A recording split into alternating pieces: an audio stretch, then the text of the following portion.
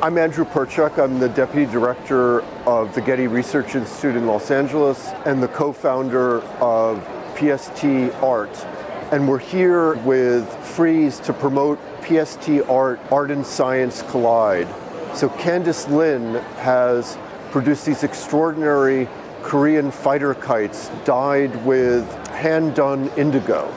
One of the reasons we're so interested in Candice's work, it is such a perfect marriage of art and science.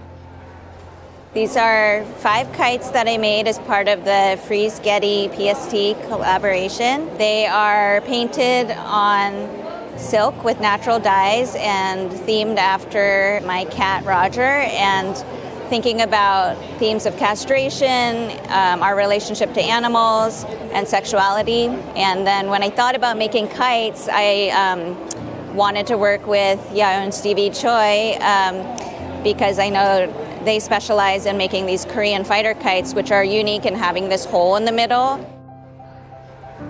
So the process includes the armature, which is the bamboo, the skin. Oftentimes it's mulberry paper, but here we use silk. And she was really intrigued by the hole in the center, which is very unique to the Korean fighter kites. And it kind of went along with her research on castration and these other ideas that she's exploring. The title of the work is Feline Messages to the Human World, and some of the messages are on the kites, like castration is still possible. And these are messages that Roger is giving to humans about possibilities and powers that come from being castrated. So in the workshop, which was co-taught with Stevie Choi, I talked a lot about the natural dyes that I've been making and using in my textile work. I showed people how to make 3 different inks, and then they drew on mulberry paper in this case because it was a little quicker for the workshop.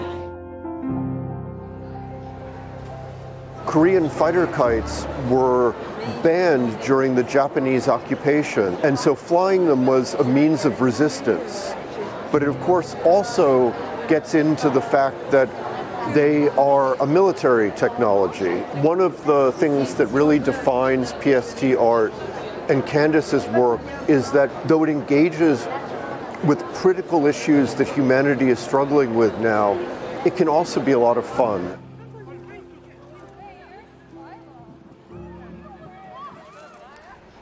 I think sometimes people have forgotten to play and enjoy and have fun, and it was really fun to watch the participants running around with their kites trying to get them to fly afterwards.